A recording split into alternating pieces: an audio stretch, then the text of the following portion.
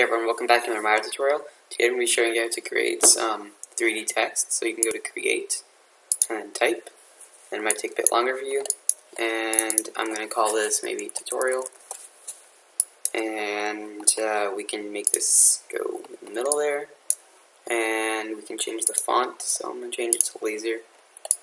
You can download fonts actually just by typing in font free, and this is a great website. It's called 1000 Fonts.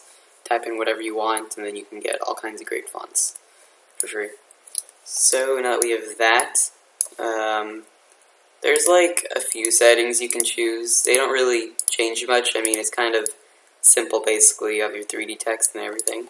There's font size, so we can make this a lot smaller or a lot bigger, and then maybe make this a lot flatter, maybe, perhaps.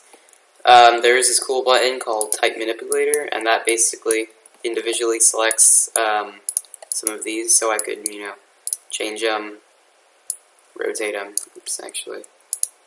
I think I deselected from this.